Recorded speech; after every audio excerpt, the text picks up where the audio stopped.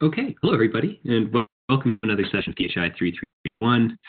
Today, we're going to be talking about Elizabeth Anderson's paper, What is the Point of Equality? This is actually going to be our first of two sessions about this same paper. So for this session, we're just going to be talking about the first half of the paper up to, I believe it's page 312. So we'll get right to it.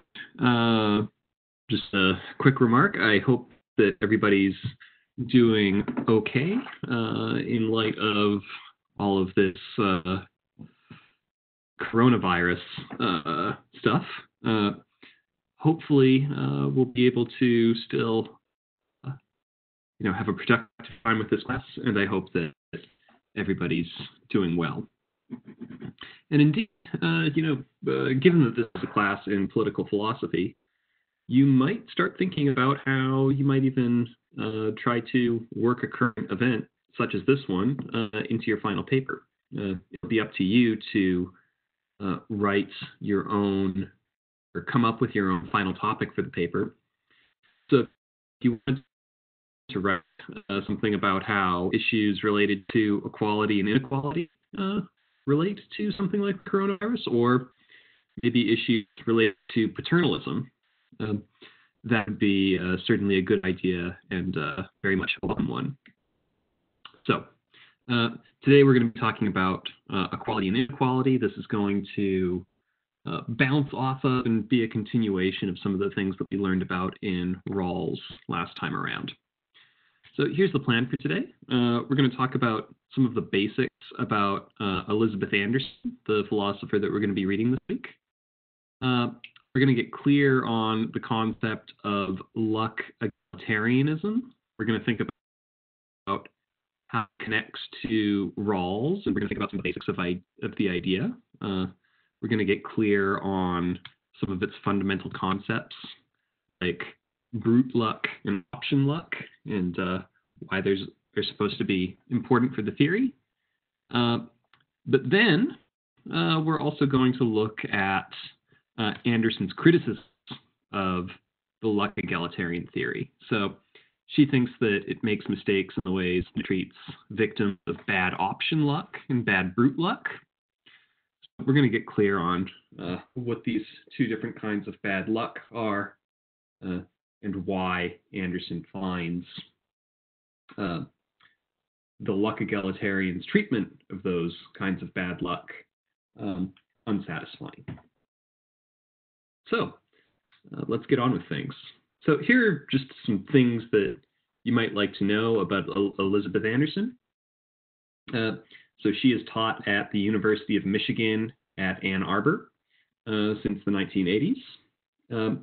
And if you want to learn more about Elizabeth Anderson, how she does her work, some things about her life, as well as how she's continued with some of her ideas in the 20 years since her What's the Point of Equality article, you should have a look at this New Yorker article that I sent around in the module last week. So Anderson is influenced by pragmatists like Dewey. We'll actually be reading some Dewey later in the semester when we start thinking about democracy. And she also has connections to and treats as an intellectual influence John Stuart Mill in the way that they approach liberalism. Anderson is also impressed with this idea of Mill's, which we looked at briefly, of how we engage in experiments and living, and that this is how we, figure out the rules that we should live by. So some other work that Anderson has done. So she's got a book called Value and Ethics in Economics. So trying to get those fields to talk to each other rather than simply past each other. In 2014, she wrote a book called The Imperative of Integration, a book about racial inequality and how America has dealt with inequities in education, especially since Brown versus the Board of Education. ruling that the Supreme Court made. And most recently, she released a book called Private Government, How Employers Rule Our Lives and Why We Think About It. So that's a book sort of about how we want to think about how businesses control our lives in light of the fact that freedom is a value that we have. So these are just like some of the strands that come through in Anderson's work. She was a recent winner of what's called the MacArthur Fellowship, which is sometimes referred to as a genius grant. It's often given to artists and other thinkers.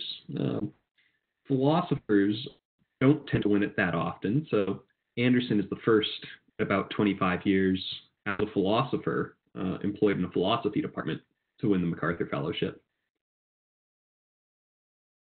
And this is a grant given to creative people to help them follow through with an interesting and important project.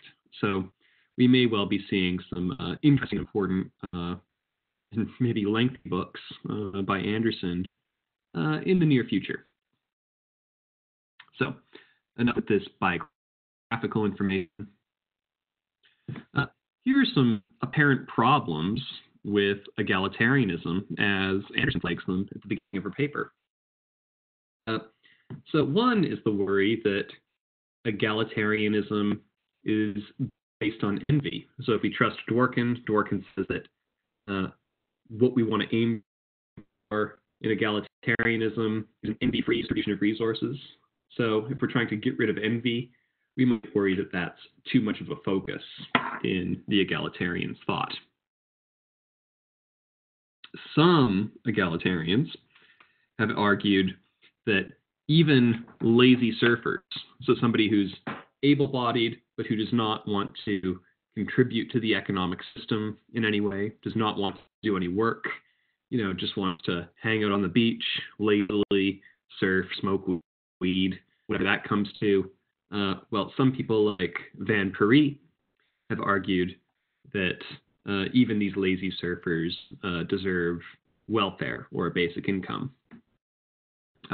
Richard Arneson has argued that costly religious ceremonies should be funded by taxpayers. And G.A. Cohen has argued that people should be given compensation for having gloomy dispositions. So if you are sad a lot, maybe you deserve a check from the government, or if you have a taste for expensive hobbies. So, if you only can be happy if you have, fine Scotch whiskeys and high-end bars, then those are things that the government should be providing you with. Anderson says that these are sort of shocking and deeply implausible implications of egalitarianism. So she says that if all this academic work defending equality had been secretly panned by conservatives, people like Nozick, could the results be any more embarrassing for egalitarians? Anderson's big idea here is that egalitarians like Cohen, Arneson, Van Parijs, and Dworkin, they are drawing these implausible and apparently embarrassing conclusions because they've misunderstood what equality is all about. So that's what Anderson is going to try to fix in the lengthy paper of hers. So today, we're not going to talk about the full answer to the question of what the point of equality really is. We're just going to talk about how misunderstanding, according to Anderson, has crept into the way we think about equality. So here's the view that Anderson is going to be attacking. It's called luck egalitarianism, and other times it's referred to as equality of fortune. So you can think of this view as sort of an extension of some thoughts that we had in Rawls. So here are some things that Rawls told us. Remember, we had justice as fairness, we're going to pick an ordering of principles for society that we agree on from the original position. So justice as fairness is going to have a fair original setup for society. And because the principles were chosen without favoring anyone in particular, we can treat those as a just structuring for our institutions.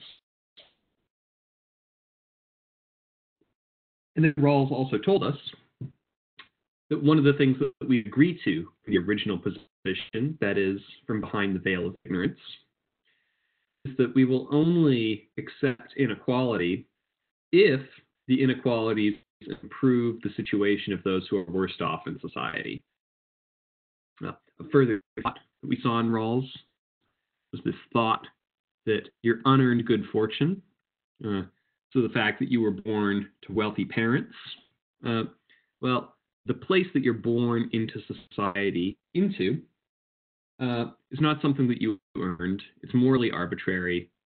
And if you're born with more talent or more aptitude for hard work, these talents should be treated according to rules as a common resource. So what we're trying to do is we're trying to redistribute some of these common goods to each member of society so that everybody is made well off and that we're making sure that everybody gets something from the agreement that we choose for original position. So luck egalitarianism, you might think, springs out of this Rawlsian approach. Now, Anderson says that she doesn't actually think that Rawls would accept luck egalitarianism, but that's a question for another day or something that we can talk about on the forums. So here's what the luck egalitarians say. They say that people should be compensated for undeserved misfortunes. So if you're born into a family that's not wealthy, you should be compensated for that misfortune. And it can go into other areas as well. So you might think, if you're born less good looking or less intelligent than others, you should be compensated for that. And that compensation should only come from the good fortune of others that's not deserved by them. So you don't deserve to be born to the parents you're born to. You don't deserve to be tall or good looking or apt to do difficult work. So, insofar as you have good fortune that you don't deserve, the government can tax and redistribute those good fortunes. Now, we should note that there are many different versions of luck egalitarianism. So some of them want to equalize resources, some of them want to equalize welfare, and they might think about other sort of material or subjective condition that we should work to make equal. So that's the view that the luck egalitarian takes. Now, important distinction that we'll find when we start thinking about luck egalitarianism, and that's the distinction between option luck and brute luck.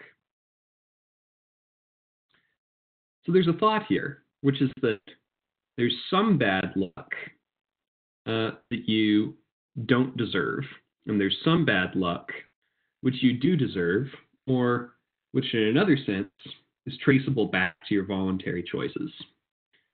So we can think about bad luck that results from your voluntary choice versus bad luck that does not result from your voluntary choice.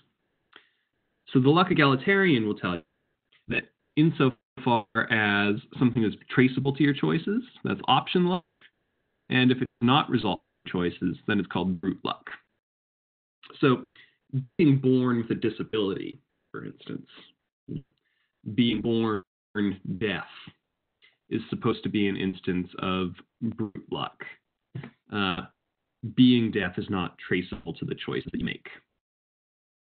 So people who accept equality of fortune or brute luck, basic, or luck egalitarianism, will say, justice will require a redistribution of good fortune in the case of brute luck, but it does not require such a redistribution in the case of option luck. So if you're born deaf through no choice of your own, that is a case of brute luck. And those sorts of things require a redistribution of fortune to make up for your bad luck. But if your bad luck, if a bad predicament is traceable to your voluntary choices, then that is not something that justice entitles you to any sort of compensation. So if you lose your money while gambling or an entrepreneurial project, for instance, well, that's tough luck, right? That's bad luck that you don't get compensation for. So the thought is that luck egalitarians would view the welfare state as a giant insurance company that insures you against bad brute luck. So we might think that we all would buy into and against, to keep using this one example I've been using, being deaf, and that if you end up with this bad luck, then the state will recompensate you for it.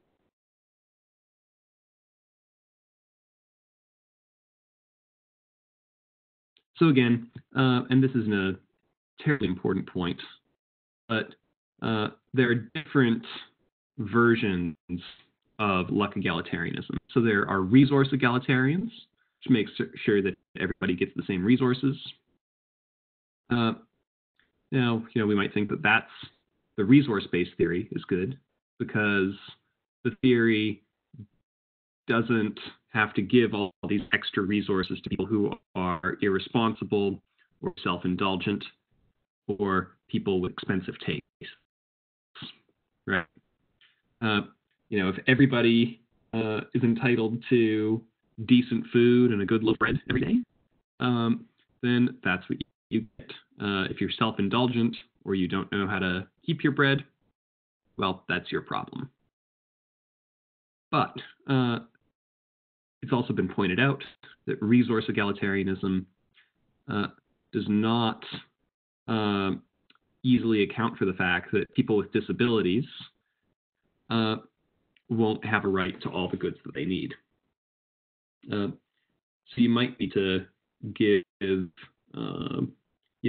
income supplement to people with a certain disability, but that can't be made sense of on resource egalitarianism, where we're trying to make everybody equal in terms of their resources. Now, we might go for a welfare egalitarianism, which means if it costs more to make disabled people well off, then that is the explanation why we give them some extra resource. So that's a strength theory, right? It explains how people with handicaps are entitled as a matter of justice to more resources. The problem with this is that, again, we run into the people with expensive taste. A person might say, it wasn't my choice, that I only prefer to have front row seats at the opera and to drink fine wine. If I don't get these things, I will be very unhappy. Well, according to welfare egalitarianism, apparently these people would be entitled as a matter of justice to their front row seats at the opera and fine wine, stuff like that. So Anderson is already seeing problems with egalitarianism when we start trying to make levels of welfare or allotment of resources equal. So remember, the thought for luck egalitarianism is that we compensate people for bad option for bad brute luck, right? That's the stuff that it's not traceable to your choices, like being born deaf. But then it's also going to say that we don't recompensate people for bad option luck, right? So if you lose your money gambling, then that's your own problem. Anderson thinks that so far as we cut people off from recompensation, if their bad situation is traceable to a bad decision, it's going to have a bunch of implausible results. So first, she says there's discrimination among the disabled. So the question here would be, would we limit access to things like ramps if a person became disabled as the result of a bad decision? If this person became wheelchair bound because of an illegal maneuver that they made in their vehicle or through drunk driving, would it be acceptable to not let them onto the ramp into the post office, for instance? So Anderson says that at one level, we might object to that kind of thing just as a matter of application and trying to discriminate between wheelchair users who are in that wheelchair because of a choice as compared to people who need to be in a wheelchair just because of the way that they were born. Anderson says that it's a deeper issue than that. Right? It's not just about figuring out how each person got into their situation. Anderson thinks that there's something deeply unjust about making certain parts of public life inaccessible or just cutting a person off because we've deemed their actions to be irresponsible. Also get problems of geographical discrimination. Where you live is going to be traceable to decisions that you make. Then the thought would be, well, then if you live in a place that's prone to disasters, say if you live on the Gulf Coast or on the East Coast, you're more likely to be struck by a hurricane. Or if you live in California, perhaps an earthquake. Should we say that that's a matter of bad option luck? So these citizens are entitled to no compensation when they're victims of natural disasters? Anderson says no. That's, again, implausible. Furthermore, we have things like occupational discrimination. Should a logger not have access to healthcare resources simply because the risks of being a logger are somewhat known?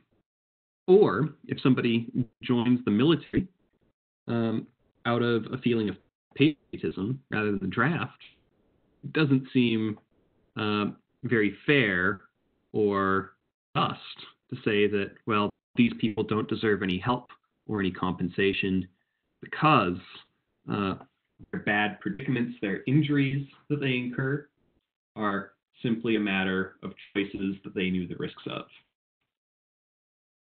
Finally, Anderson points out that lucktitarianism does not account to the duties that we have to dependent caretakers. So dependent caretakers are people who often care for children or aging family.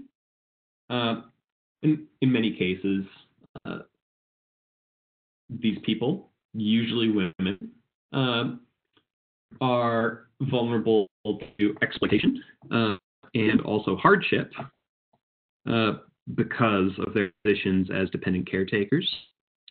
But the egalitarian will say, we do not have any duty to help or compensate caretakers because the thought is it's a choice to be a dependent caretaker.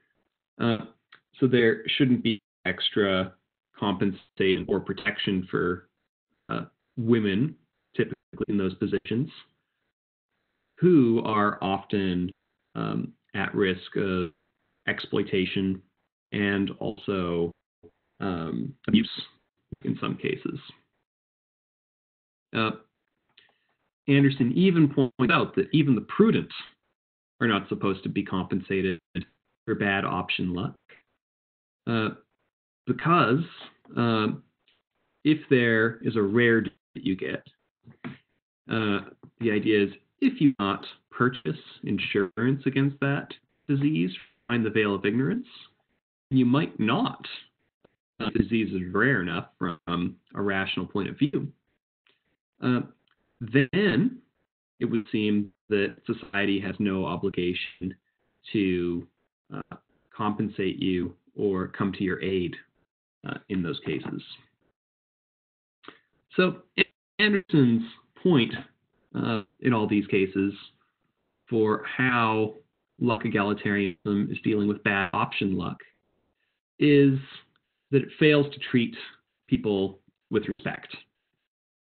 So the thought here would be, even if people make bad decisions, or even if a person's situation is something that they might have avoided, say by purchasing insurance or by moving to a different part of the country, Anderson says a theory that tries to have no concern for such people, which is basically what luck egalitarians try to do when they introduce this notion of option luck. Anderson thinks that that's going to be deeply implausible. But it gets worse, because you might think that egalitarians have like a little bit of trouble or seem a little bit heartless towards those who are victims of bad option luck, but at least they're looking after people with bad luck, right? The person who gets compensation for being born deaf, for instance. Because remember, the whole idea of equality of fortune or luck egalitarianism is the idea that we want to compensate those who suffer misfortunes that they do not choose. But Anderson says that actually this is also a failure to treat these victims of bad brute luck with respect. So she gives an example of a letter on page 305. It's supposed to be like a hypothetical letter that somebody would get from the state. So if you got a letter from the state saying, we understand that you are one of the less good-looking people in society, but we understand that your bad looks were not your own decision. But we're going to give you money, which will hopefully make you a more attractive partner. Good luck with all that. If you were to get such compensation from the state, for having worse looks or less intelligence than others, there would be nothing wrong with that. And the way that he puts it, this would be a mistake of putting an official stamp on a private judgment. So some things are not supposed to be determined by the state. Anderson thinks that one of those things would be determinations of your looks or your intelligence or your worthiness as a friend, right? And insofar as we do this, we make official stamps on these private judgments. Anderson is also saying that luck egalitarianism depends on pity instead of compassion. So her thought is that compassion focuses on someone's actual state of misery, what it absolutely is or what it objectively is, but pity, on the other hand, is all about a comparative judgment. When you pity somebody, we say, oh, that poor thing, how much worse they are doing than I am, right? And Anderson says that when we make a judgment that somebody is the victim of bad, brute luck, we're saying that they have less intelligence than others, even though they didn't deserve it. They have less intelligence than the average person. And when we do that, it's not just about recognizing somebody's situation and being for them on that path. It shows a certain kind of contempt. Like it literally means to look down on someone in this kind of situation. So Anderson's whole point in these criticisms is that she's saying that the luck egalitarian approach to dealing with justice has, as she puts it, is kind of the point of equality and egalitarianism. So her thought is that egalitarianism is really about treating citizens with equal respect and concern. So here's how Anderson puts it, nice little quote. She said, quote, egalitarianism ought to reflect a generous, humane, cosmopolitan vision of a society that recognizes individuals as equals in all their diversity. It should promote institutional arrangements that enable the diversity of people's talents, aspirations, roles, and cultures to benefit everyone and to be recognized as mutually beneficial. So this is sort of like the egalitarian ideal that Anderson is aiming for, that we're all different, but we all have something that when we get together can be mutually beneficial. And it really tries to treat everyone as equals. In the next session, we'll get down to the details of what treating everyone as equals actually comes to. The thought here is that we want to make sure that our institutional arrangements are set up to show respect for all, even in light of diversity. So, to review the problems with luck egalitarianism, or in its other name, equality of fortune, she says it offers no aid to those that it labels irresponsible. So those who failed to purchase insurance or whose misfortune is traceable to their bad choices, those are supposed to be the irresponsible ones, and then humiliating aid to those it labels innately inferior. So those that it labels as, just inherently less good looking or intelligent and therefore worthy of pity and compensation. So here's just one last way of putting it. Anderson says that luck egalitarianism combines the worst parts of both capitalism and socialism. So she says, on the one hand, it tries to justify not helping victims of bad option luck. So by trying to make everything about voluntary choice and about each person looking out for themselves, she thinks that that's like the worst part about capitalism, right? On the other hand, insofar as luck egalitarianism tries to say, well, you do get compensation for things if it's not really your fault, if it's not from your own doing, then you do get compensation. Well, Anderson points out there that such an approach is going to incentivize denying personal responsibility for your bad luck. So everything is the fault of others, and it makes people dependent and irresponsible and more liable to make excuses for everything. So worst parts of capitalism and worst parts of socialism, according to Anderson. So just to close up, here's some things that we might want to think about for next time. If promoting equality isn't about correcting cosmic injustices, then what is it about? So that's something to think about. And it's hinted that her favorite theory is called democratic equality, and it's about creating a community in which people stand in relations of equality to others. So next time around, we're going to spend some time actually spelling out what Anderson means by creating this kind of community in which people stand in relations of equality to others. So that's the plan. Next session, we'll finish the rest of this lengthier paper by Anderson. So you'll start at page 12 and go to the end. So thanks for listening in today.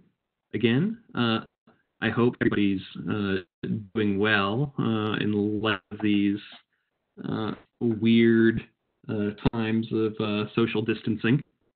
And please, if you have any concerns or practical issues dealing with the course in these weird times, don't hesitate to get in touch, and I'll do what I can to help you out.